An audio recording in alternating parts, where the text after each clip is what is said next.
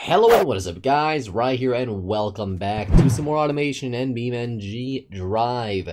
As you can tell, we are going to be creating a Ford F350-ish, so it's going to be a heavy-duty pickup truck from the 1980s. It's going to be basically, similar to a Ford F350 and whatever Chevrolet and Dodge would have had at the time as well. So a massive, full-size pickup truck, basically. Not your typical half ton like an F-150 or a Chevrolet 1500 or Dodge Ram, etc., or I guess just a Ram 1500. This is going to be a bigger truck with a massive engine, tons of power. Has to be very reliable. Looks, of course, we're going to try to base it on the 1980s-ish for looks. I want to have my own style to it. I'm not going to copy Ford or Chevy, but I might take a mix from all the elements. So let's start off with the car. The body that we're choosing is going to be the biggest truck body they have in this game, because the F350 is, by all means, a gosh darn large truck. It's a big truck. Steel, ladder, obviously, steel. Longitudinal, we're gonna go for like solid axle front and rear. It sounds pretty utilitarian for both. It might not be 100% realistic, guys. I'm not going for 100% realism. I'm going for semi-realism with my own take on things. So we're gonna do probably just solid leafs front and rear. Heavy duty coils are, could be good for some things too, but leafs are just a bit more heavy duty. I think just, it's literally just, that's the suspension right there. That's the entire suspension setup for the car. Just leafs. It's literally just leafs. Yeah, it's not great. And of course, just the struts, but that's fine. It's gonna be a 60-degree V8 engine, all cast iron, because push rod, obviously. Pfft. If I could make this thing a 2-stroke, I would. I'm just kidding, guys. It's gonna be just massive stroke because we want torque. This is going to give us more torque and a big bore. I'm thinking, I think about 7.3 liters is around 400 and whatever cubic inches. Let me just get an estimate here what I can do around, because the engines for the F350, the biggest engine possible, which is what we're trying to go for here, a 4-barrel 460 cubic inch V8, which is around I'm going to guess 7.4, 7.5 liters. I'm guessing we're going to go 7.5, a 7.5 liter V8. Oh yes, it's 7.5 liters. Okay, yeah, I guessed right. 7.5 liter V8, 7.495. Sure. Push rod V8, all cast iron. All cast, because I can go forged maybe. Maybe. It would be realistic, but maybe. Compression will start off at a solid 9 to 1. Maybe even 8.5 to 1, and just like a low cam profile, because this is going to be, we need just low end power here. No turbos, because that'd be just obscene. Carburetor. I could do injection. We're gonna do carburetor, 4-barrel. It would have had a single carb. I'm sure we had a single carb, standard obviously, and then regular fuel. If could have led it probably. I don't know. Let's just put this to 0 for now. We're gonna have just what you can have either cast log or short cast. We're gonna do cast log, just something else. Dual exhaust, because it's better flow maybe. I don't know. This is cheaper. We'll see. It's gonna have a cat. This is 1980, so this is kind of the Malays. I don't know. This is like kind of the shitty era of cars, where cars not great performing. But just reverse flow, reversal. It's gonna be pretty quiet too. Just 18.9 or 18.8 loudness. But then again, the engine doesn't run at all. Wow, it doesn't nothing's happening here. We'll just down to 44,000 RPM. Sounds like a fine limit. 130 pound-feet of torque. Perfect engine, absolute masterpiece. Let's lower this down just to 8 to 1 compression ratio.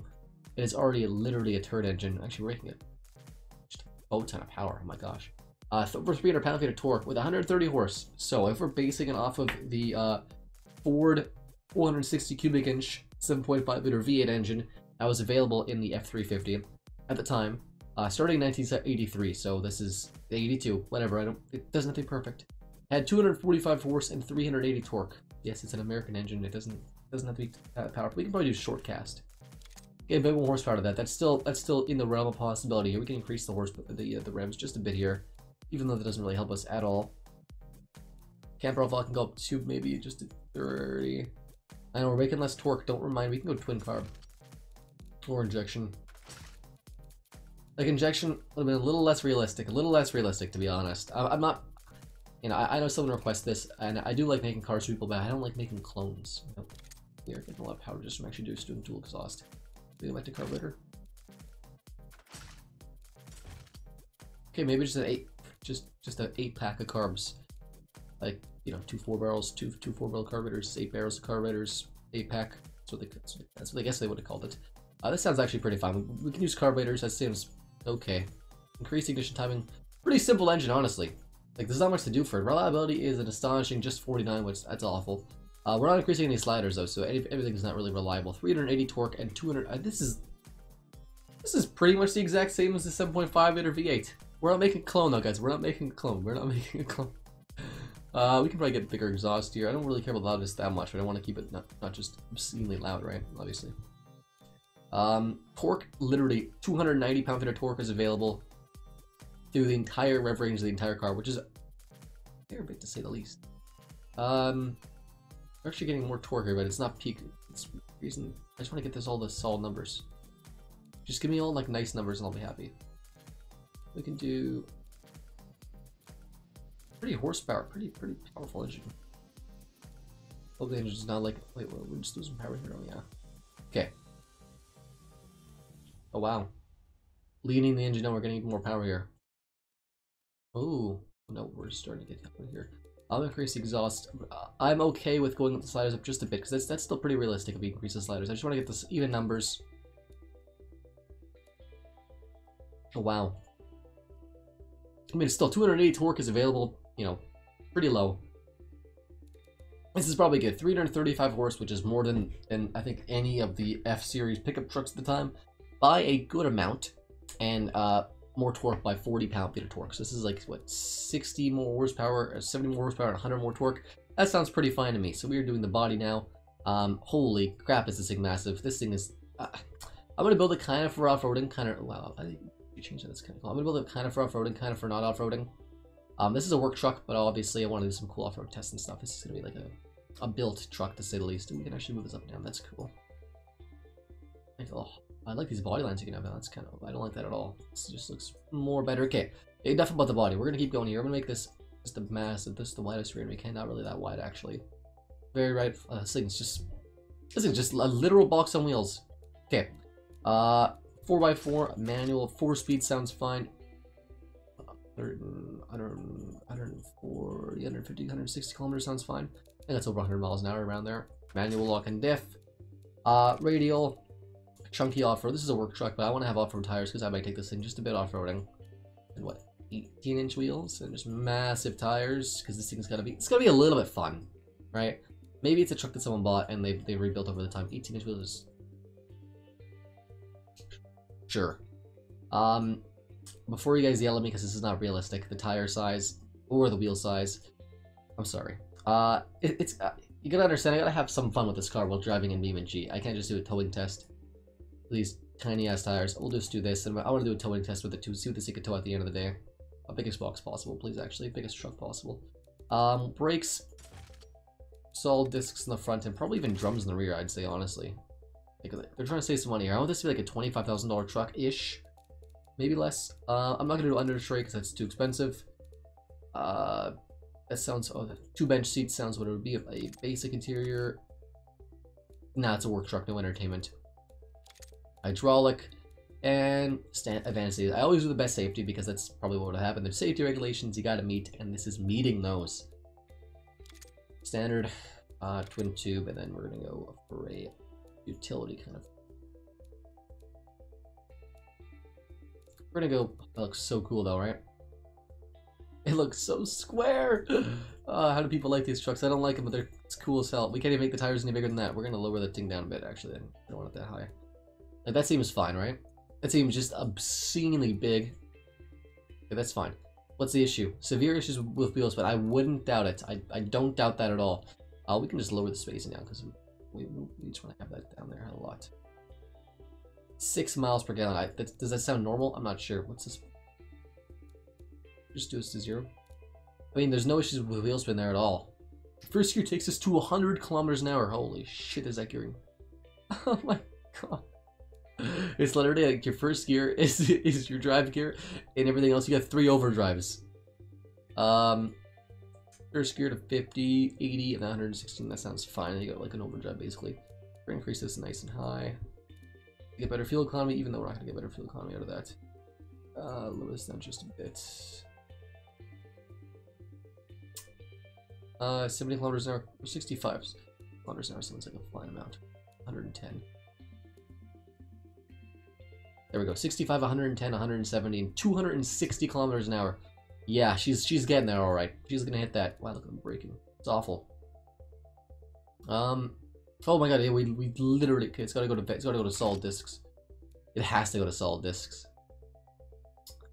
And like, I don't want to have race brakes, but it's gonna need race brakes. This thing is 5,300 pounds, which is an actual tank. I do want to make like a tank build at some point, where like an actual tanky kind of vehicle that I'm trying to build or something, like an actual just off-road focused 1,000 horsepower 2020 kind of tank. That's coming at some point. Who knows if ever? I don't know. What else do we want to do before I design this massive actual beast? It's so slow. It's got no brakes. The brakes literally do nothing. I could go like what? Venti discs won't do anything, right? It's just marginal increases. I can increase the rim size, but yeah, we're already. Oh, I can go 3 pistons. Yeah. There we go. That's not terrible. That's bad, but it's not terrible. What's the price though? 25 grand? 21,000. Look at that. All for $21,000. Now, I'm just gonna always assume this is like in today's money, which is like, you know what, 6 grand back in 1982, 10 grand? I don't know. 10 grand sounds fine. You want bigger rear seats and you want front seats because this is a luxury boy, obviously. I think as square as possible is the way to go. Let's move this back a bit. Oh, the proportions are so weird. Oh, what a massive hood. How do you this is what driving a tank looks like, guys.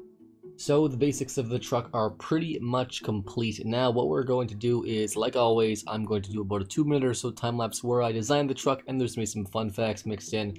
And then after that we're gonna go through it real quick and then take it for a ride in BeamNG.Drive. As always, I hope you guys enjoy this one.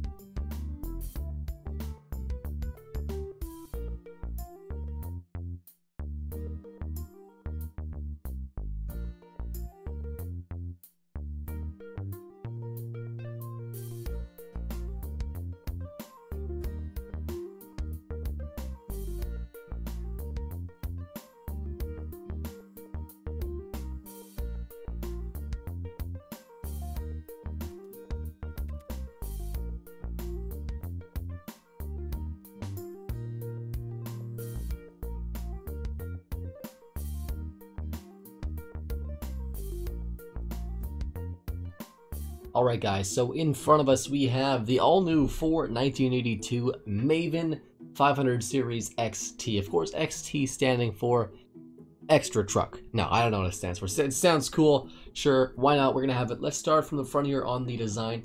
Now, before I do start, I was contemplating narrating the actual 2-minute or so time lapse with all the design stuff on the car. I was wondering if you guys would like to see that in the future, or if not, leave a comment down below. So let's start at the front here. So we have 2 massive headlights on each side, so quad headlights. Pretty, I would say, original for a full-size truck. I mean, today, if you look at today's full-size trucks, they have like pretty massive headlights. But for 1980s, it looks like they had like for the most part, the Ford F350 and then the Chevy, or no, then the Ram 2500 HD. Or whatever it's called, the 2500, not the HD, the 2500. They, for the most part, they look like they all had just, you know, 2 big headlights, a little bigger than this probably. then a smaller turn signal. I just opted for two massive headlights, two turn signals in a very weird place. No turn signals nowadays would like be that close to the center. And the reason why they are that close to the center is because they have some right here on the side too. So if you can't see these, you can see these sort of flashing. If you're like this, see these, you can see that one, you can see this one, etc. I may add like a third turn signal here. Like there, I'm not gonna add one, but there could be a third turn signal like on the side here, maybe just for extra sight. Sure. So at the front here we have a giant sort of cross hairstyle kind of grill here. I just used one of the grills they had there. Don't know 100% if it fits for the 1980s or not. It's pretty close to what the Chevrolet, Dodge, and Ford had. So next to these two massive headlights, we have basically just like bars going down here, which gives the car. I'm not a car designer, but I feel like it gives it sort of like a lateral theme, because you already have the headlights going up and down. You have this going up and down, which also sort of goes in with the these would be my 5-mile-per-hour bumpers that I just sort of made for the car. I just stuck some little bumperettes on here, and they're my 5-mile-an-hour bumpers, sure, but it all flows in one sort of line here. You have the Maven's logo right here, which is not actually a logo, it's just an icon, which I used for the Maven logo. It looks fine. I like how it looks. Looks kind of almost exotic. Maven is my, if you guys don't know, Maven is my made-up American, I guess, truck or vehicle company. And sure, they made trucks too. Why not? So continuing on, the only thing left in the front really, so you have a big bumper here, big chrome bumper with a dark brown trim with the, following the paint scheme, which is red and brown, like I'd say typical 1980s, just weird color choices. I like it. It's cool. A little bit of a power bulge up here in front, just to give the, the hood a bit more character, so it goes up a little bit, then down a little bit, then up, and so on. I like it. I like it. I think it looks cool again. If I like it, if I think it looks cool, it's going to the car. So last thing for the front is I actually put wipers in this car just because I see this build was one of the easier ones because there's not a whole lot to them. The cars are dead simple, and it could use a little bit more character than my usual cars, and I did that. So the side profile, we have the cool brown sort of trim line going along the entire side of the car to the back. Not all the way to the front, but that's fine. I think it looks kind of cool. I like it. Follows, of course, the other brown trim around the car. A double mirror setup. So yes, so there's two mirrors on either side. This is a massive truck weighing over 5,000 pounds. Two mirrors is definitely probably a necessity for a truck of this size.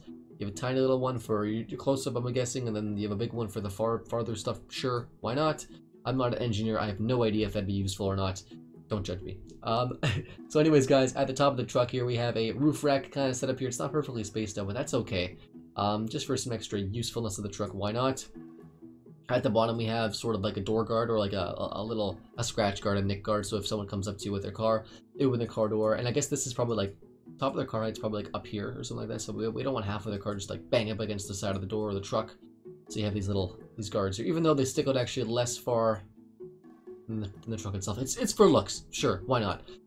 Regular sort of ish door handles for the 1970s and 80s. And then two fuel tank doors, and what this is, so lots of trucks in this era and in later the 90s and even probably today, they have like a standard fuel tank, and they have a reserve fuel tank. So they have two fuel tanks, and I decided to have this truck with two fuel tanks as well. And both doors to the fuel tanks are on the the one side, the driver's side. Is this the driver's side? This is the driver's side. Yeah, sure. Rims, pretty standard looking rims, nothing too fancy with them. 5-lug. I wish there was more 6-lug rims, like big truck rims, but I digress. Coming to the back here again, it is a very plain Jane kind of vehicle. I tried to do some things to spruce it up. So the taillights, I think it was a pretty unique taillight design for the 1980s. You have basically this massive actual taillight, which is two taillights actually. It's kind of glitching up, but that's okay. One little reverse light, and then a turn signal. That's part of the main taillight, I guess, assembly. And then we have an actual turn signal going on the side here, which is also the side turn signal. I thought that was kind of cool. So it's kind of curvy, like the one in the front over here. It's a little bit more rounded, a little too rounded, but that's okay. Not perfect. I know. Don't judge me. Can't make it perfect in this game. And then a pretty much flat edge on this side with the body lines of the truck here. Because again, the whole theme front and rear is lateral, just up and down, not side to side. We want this truck to look tall AF. So the up and down theme sort of continues with some more up and down bars here. There is no 5-mile-per-hour bumpers or little bumperettes in the back. I might have just missed those. That's okay though. It's fine. Ignore that. Ignore that. So we have a big Maven badge right here. You gotta know what this is. This is a Maven. You know what it is. You see it driving down the road, towing 63 cars behind it. It's a gosh darn Maven. On the right side, we have the 500S badge, so 500 series. It is Maven's, let's just say, heavy-duty AF utility truck line. Why not? And then a latch. It's not actually a latch. It's more of a handle to actually open the tailgate. And the reason why that is, in Maven's mind, it was cheaper to instead having a rear release for the rear hatch. The word's escaping right now. They have the actual release inside the truck, and then you just come down, and you just pull it open. Sure, why not? That's how it is. It's cheaper. Let's just assume it's cheaper. Why not? So again, we have a similar style bumper to the front, basically chrome bumper with brown trim around it, basically following the car. This one has the room for the license plate, and then we have a tow hitch as well. And then lastly, there is exhaust tips coming down here, sort of glitched down halfway. That's okay, they look pretty cool, just like this. And it's a little bit small maybe, but it's still hard to play with those right now, but it's fine. Then we have a bit of an indent here, and then a couple boxes here just to add, again, more lateral things. And it's sort of in between this and this. It's not perfect. The truck's not perfect. Deal with it. So what we're going to do now with the truck is take it out in BeamNG.Drive. And this is not going to be a driving video. We're not going to do a racetrack time, or we're not going to, see how it crashes and stuff. We're going to do some towing, some good old-fashioned American towing, and then maybe one quick little off-road. It's just the two parts: a bit of off-roading and a bit of towing. I'll see you guys there in just 1 second. All right, guys. So we are here in BeamNG.Drive with the Maven 500 Series XT. So again, we are going to be doing a off-roading course first. I think this thing's gonna be pretty good. I haven't tested it at all. This is literally the first time. If it doesn't work, then you'll be the first to know. We're gonna be in a realistic mode for this. It's actually surprisingly pretty loud. 4,500 RPM, kind of high revving too. Initial looks, I love the front end. I think the front end looks pretty awesome. The side looks tough as nails, and the rear, I like it. I don't know if I like this though. I don't know. Besides, it looks great. Let's just start off here. We're gonna go into first gear. We're gonna keep it in just high range, no block and dips. We're gonna try to climb through this and see if we can make it out nice and easy first. There's one more off-roading track we're gonna do. It's a crawling track, which we'll just drive right to after. This thing, I am worried about it just being so massive though that it might not fit through everything, because it is an absolute behemoth. And the reason why I named it the 500 series, guys, if you guys are wondering, is because its payload capacity is 5,000 over 5,000 pounds. It didn't give me a towing rating, which is kind of surprising. Usually it should give you a towing rating. No, I don't know. Maybe I didn't do right. Who knows? Okay. So beat that with ease. I thought it would be pretty easy. We're just going to drive just over here to the off-road course. We are here at this underground sort of cavern thing, of course, in the same map. We are in the grid map. We're going to take the same bit off-roading. We're going to keep it in first person only. And we're going to keep it, of course, in high... We're going to put it in low range, obviously, at some point. But let's put the lights on here. These are the brights, actually. This is pretty dull still. We're getting stuck on things. We're going to need a little more power here. Wow, I didn't even actually have to rev it that much. Okay, we're getting stuck here. And clearly this first person extravaganza is not going well. We're going to go in reverse here. There we go. Should have floored. I don't know what's broken. I'm going to assume everything's fine. This thing is just too massive to maneuver in this thing.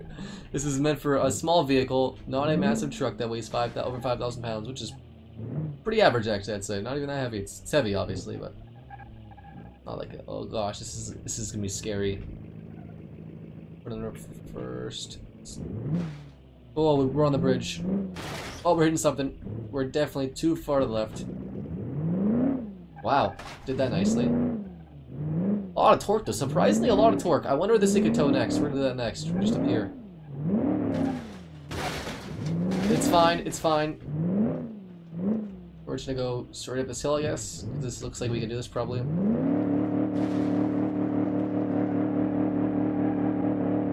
Holy crap! I made it up the hill. Holy cow! Let's see. The truck. It was missing the bumpers. That's fine. So the Maven Series 500 is hooked up to this. It's a rocket ship now. It's a rocket bus. Ignore the rocket. This is the heaviest bus configuration from the default ones. Weighs 12,500 kilograms. For the Americans in here, around 28,000 pounds. So it is a relatively heavy bus. I don't know what buses weigh usually, but this seems like it's pretty heavy. Anyway, so we are in low range. We are going to lock the front rear diffs. I have the bus if we toggle to it. It is in first gear manually. The parking brake's off, engine's off, so there's no engine assist on that. We're going to tow this. We're going to see if this thing can tow here. We can see how fast. Okay, wow. It's actually pretty easy. We're towing 30,000 pounds. Pretty easy. The back end is... Oh, the back end does it squat. Oh, it squats a lot when it gives the throttle. Okay, let's put it in the fourth. We're in first gear now. Just launch in first gear. Try to get some speed here. Come on, come on. Oh yeah, it's not making it for sure. That's okay. So the truck, it can tow it. It can tow 30,000-ish pounds. I wouldn't recommend it. It's probably not going to be the official towing weight because this thing looks like it's about to completely break down. It's definitely not good for the engine. But it tows it pretty well. The stopping, on the other hand, is literally impossible. No, we can just check the durability here. We'll just see. Just take it home against the wall here.